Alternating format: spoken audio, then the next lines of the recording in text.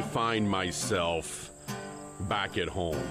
After months of traveling, some great adventures with friends, really interesting and unique destinations, and some great fish catches.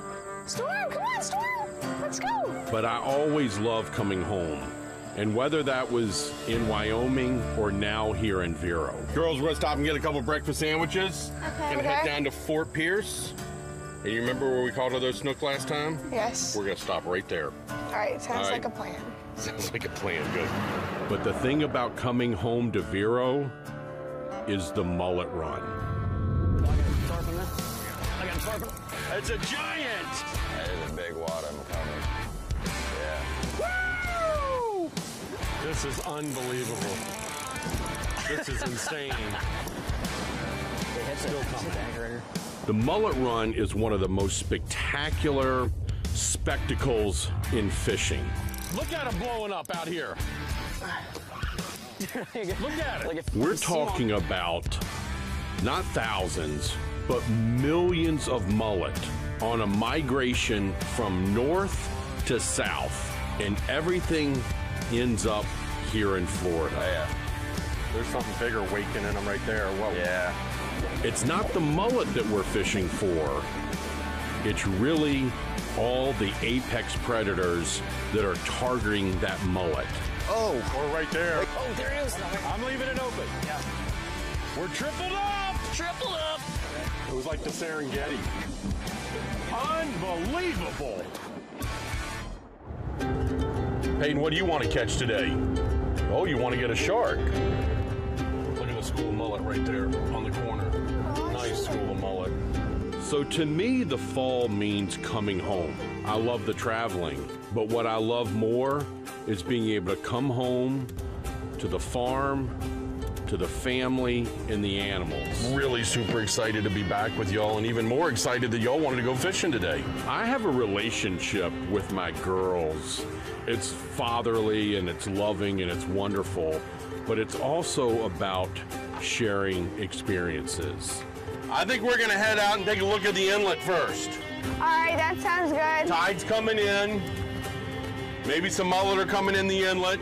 You know, all of us as parents have a responsibility to our children. And for me, I believe it's exposing them to as many things as I can and help them make the right choices.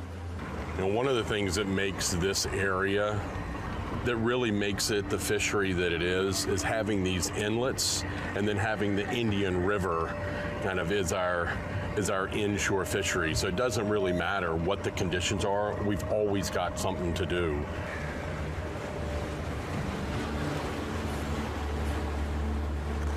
The unique thing that this area around Vero Beach has to offer, I have two inlets, north and south. I have the entire beach. The offshore fishing opportunities out of Vero can be great, but I always have the opportunity to come in and fish the river. You know, so girls, we're looking for what we've been seeing, those fish either breaking or the schools of mullet running from the fish chasing them. You know, both girls have gotten to catch a lot of fish, but for me, one of the most memorable catches that the girls have had, especially Peyton, was a bonnethead shark.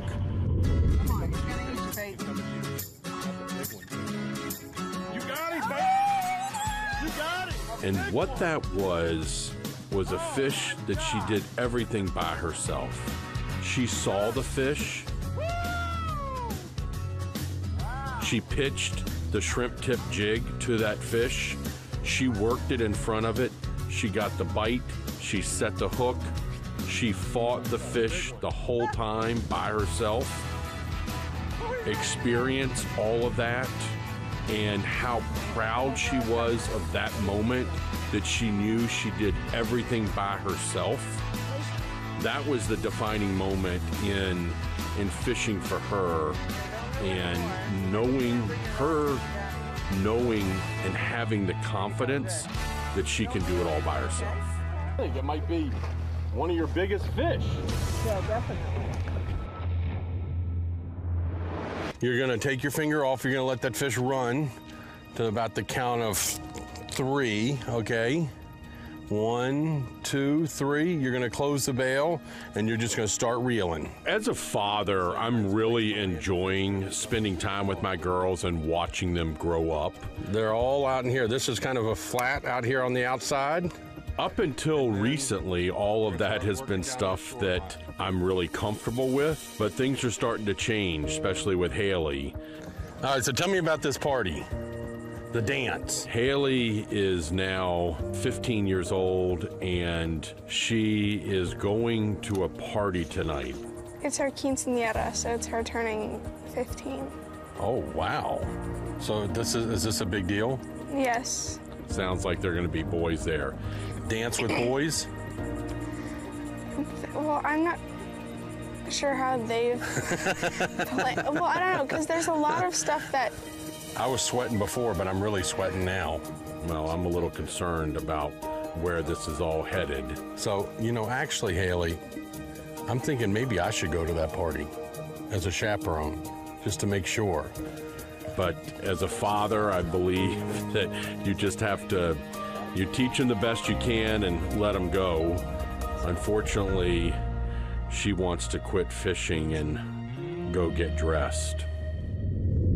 I don't spend a lot of time at home much anymore. I love being at home, but I've been on the road literally 75 out of the past 90 days. So having the opportunity to take Haley and Peyton out with me was a really big deal.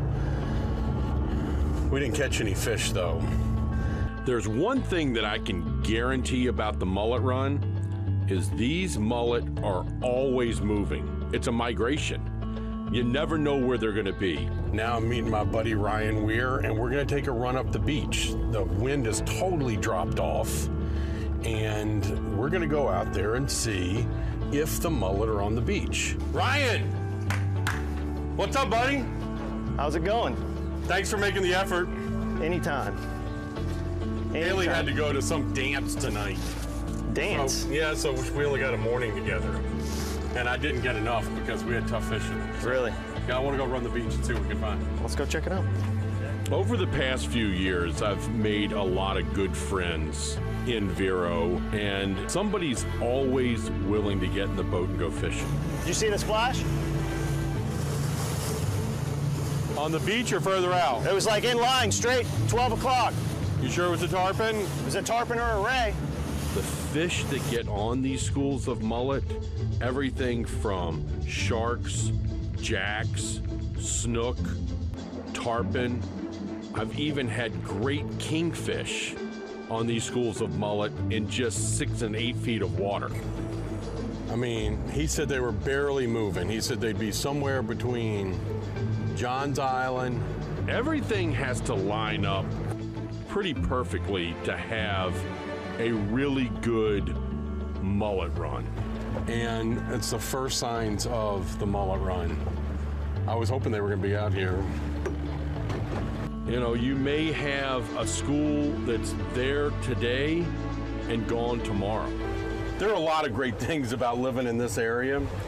The fact that we can come out and fish the beach, fish the river, fish the inlets, and fish offshore. I mean, I've got 4 really diverse fisheries. I've spent a lot of time fishing the mullet run with a number of different people. Come on, baby. The mullet run in Central Florida. Tripled up. That was unbelievable. Oh my God, you see the size of that one? Did you just throw it in the hole? That's it?